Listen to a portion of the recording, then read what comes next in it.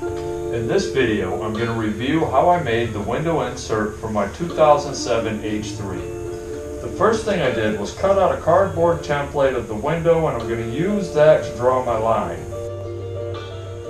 Now that my line is drawn, I'm ready to cut out the insert.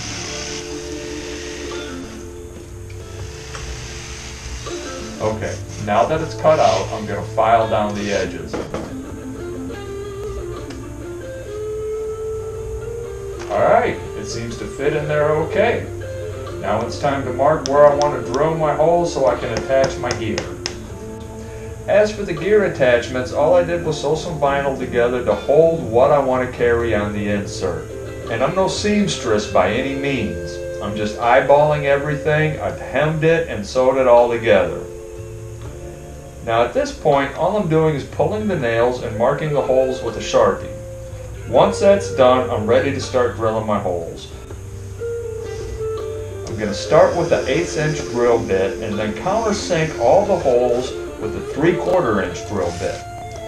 It's important to countersink the holes on both sides, especially the side that faces the window. The last thing you want are the bolts on the window side bouncing off the glass. Okay.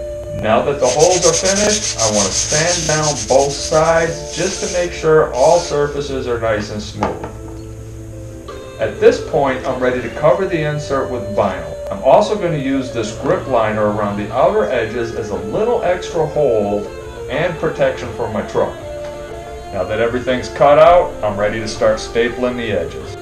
And for this, all I'm doing is folding the vinyl over the edge and laying the grip liner over the top.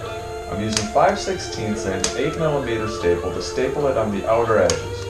As you can see, I'm leaving enough overhang on the other side to ensure I can pull the vinyl tight around the insert. I'm also using a hammer to tap the staples in to ensure they're all the way in the wood. I'm also doing this to ensure the staples are all recessed in the vinyl so they won't scratch up the interior of the truck around the window. I'm going to repeat this process all the way around the insert, making sure I pull the vinyl tight on each side.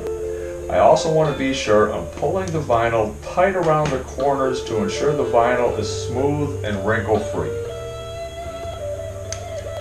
Okay, now that the vinyl is secured to the wood, I can trim off the excess vinyl.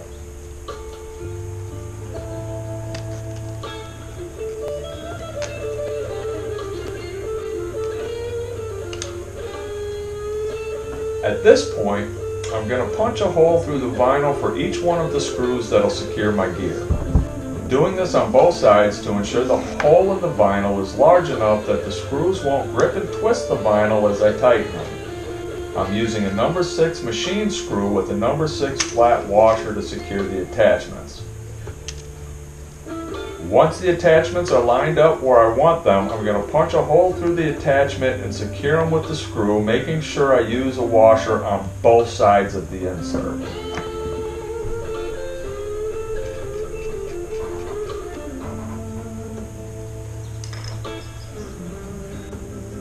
Okay, now that I have all the attachments on the insert, it's time to cut and grind down the screws that are sticking out of the back. I also want to make sure all the screws are ground down to the point where they're all recessed into the wood so they're not bouncing off the window. I'm also going to end up painting the window side of the insert, and then I'll be using a Flex Seal spray just to add some extra protection for my window. Now before I paint it, I want to mark where I'll put the Velcro, which will secure the insert to the window. I'm doing this so I'll have a smooth surface to stick the Velcro to. Then I'll tape the edges and I'm ready to paint.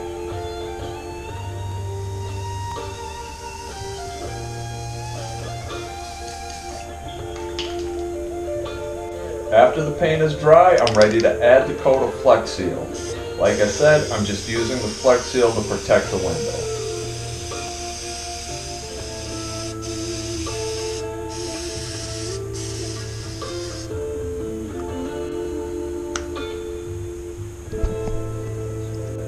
Alright, now that everything is dry, we can add the Velcro around the top and the sides of the insert. If if I decided to, I could pull the Velcro from the window, scrape it, clean it, and leave no damage to the truck. Now that the Velcro is on the insert, I'm going to take the other side of the Velcro, place it lightly over the top. Then I'm going to place the insert in the window so the Velcro will line up appropriately. After the Velcro is lined up, I want to make sure it's fully adhered to the window. Then I want to give it another 48 hours for the glue on the window side to fully dry. Once that's done, I'm done.